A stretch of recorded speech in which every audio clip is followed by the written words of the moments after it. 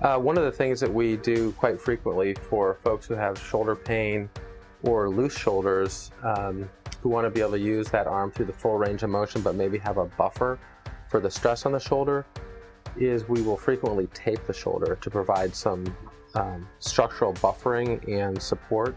So Riley still wants to remain active and he's got shoulder pain, and so this tape can act as kind of a surrogate for his joint structures that need to get stronger at this point. So Riley, I'm just going to lay this here and run it up to the front of your shoulder.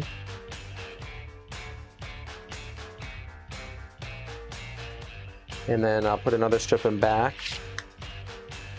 So along with the tape, I would ask Riley to use ice on a regular basis when the shoulder's sore, as well as perform some exercises to strengthen his rotator cuff, which ultimately is what we want to be stronger to help secure that shoulder and make it feel better without needing to utilize the tape. All right, and a second layer of tape goes on just to make this a little bit stronger. Doing all right? Yeah.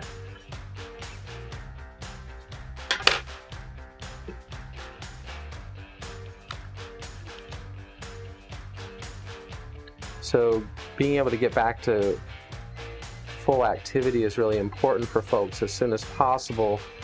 And one of the ways that we sort of measure the value of the taping is, I'm going to have Riley do this for a couple weeks for all his activity, and then as he's progressing and getting stronger, the thought is he'll be able to move away from needing to use the tape.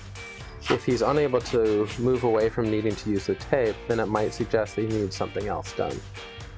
So if folks are going to try this on their own at home, you'd want to really think of it almost like you'd think of using crutches. If you needed to use them for more than a very short period of time, you probably ought to talk to your physician or your therapist about looking into why you need that support.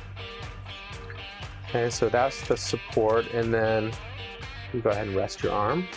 Right, relax there. So when the arm is off the pillow, then it feels like there's a little bit of a hammock effect, right? A little support front and back. And then Riley, you'll also note that when I pull your arm forward, you feel the support in the back of your shoulder. And when I pull your arm back, you'll feel the support in the front of your shoulder.